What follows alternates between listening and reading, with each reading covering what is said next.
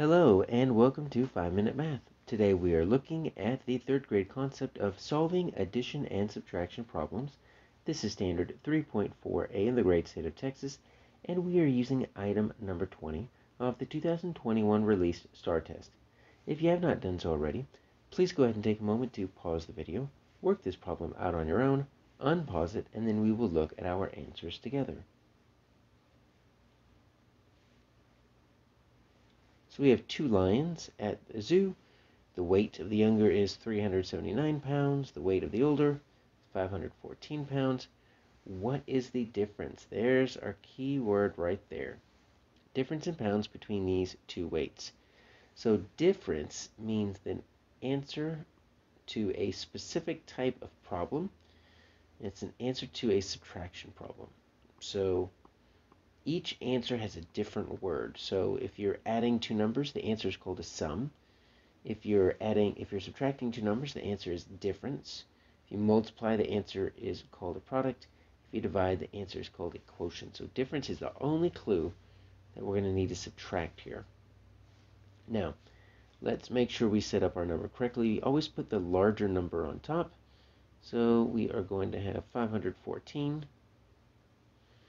We're going to have 379 underneath, line each of them up, and we are going to have to do quite a bit of regrouping.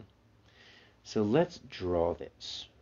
Let me draw this and show you why we need to group. So these are my hundreds blocks, so I'm going to draw my 500s. I've got 110, and I've got 4 ones. So I'll just put those right down there. So there's my 514. And I need to take 379 away. You always start on the right. Smallest value first. So I need to take 9 ones away from my 4 ones. Well, as you notice, I've only got 4 ones down there. I cannot possibly take 9 ones. That's why I need to regroup. So what we do is go to the next place over, and I've got a 10. I'm going to take that 10, I'm going to break it up, which leaves me with 0 tens. But that 10 becomes 10 ones. Add it to the 4 ones I already had. Now I'm going to have 14. That's what it looks like down here. Here is I'm going to cross it off like this.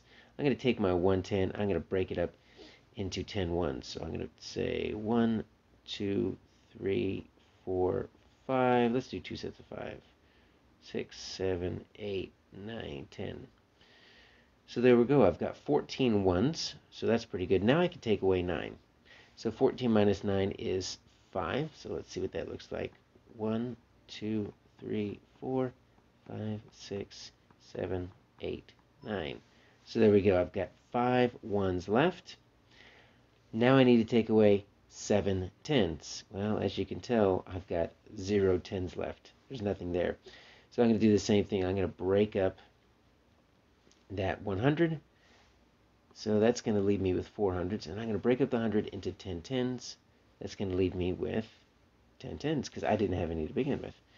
So let's do 1, 2, 3, 4, 5.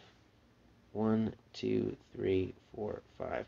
So this 100 right here just got broken up into my 10 tens. Now I can get rid of 7. 10 minus 7, that makes 3. So let's get rid of that. 1, 2, 3, 4, 5, 6, 7. So that leaves me with, so you see here, I've got my 5 ones, got my 3 tens. I don't have to regroup for my hundreds. That's pretty good. I've got 4 hundreds. I need to get rid of 3 of them. So 1, 2, 3. That leaves me with 1. My answer looks like it's 135.